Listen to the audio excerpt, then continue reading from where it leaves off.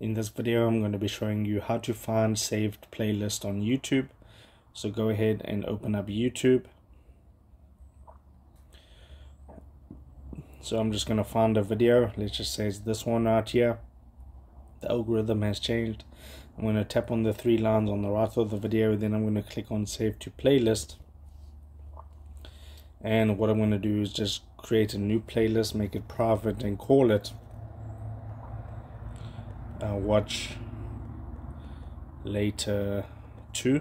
Okay, and then I'm going to create that playlist, and let me just add another video in here. Okay, let me add this one in here too. So save to playlist and then Watch Later 2.